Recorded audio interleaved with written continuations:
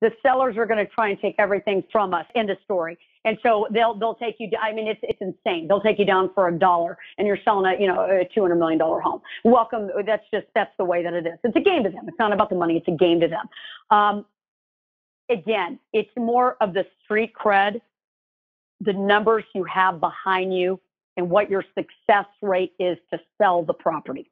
Mm-hmm. So if that agent comes in and he's always undercutting on the commissions, I guarantee you they have more of a team, and they're not even making their overhead. So they're working there. And trust me, I know a lot of agents that do those things, and it only hurts them in the end. Yep. So now they're trying to revamp that and redo that. It hurts them, but don't you think it also hurts the consumer, the seller? Because if an agent has a small profit window, they're going to invest less time and energy and marketing dollars to get the property sold.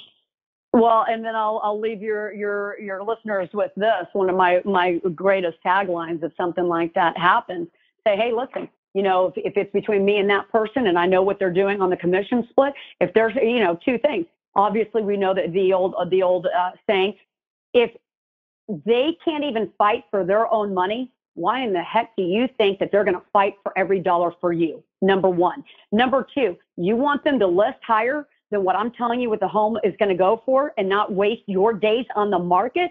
I'm not going to do that to you personally. But hey, listen, Mr. Seller, if you want to go, Mr. and Mrs. Seller, if you want to go ahead and build that agent's career because they're going to build their portfolio because of your high dollar listing, knock yourself out. When it doesn't sell, and then give me a call then, because I'm going to sell it and I'll be right on what it is. And I'll bet you $100.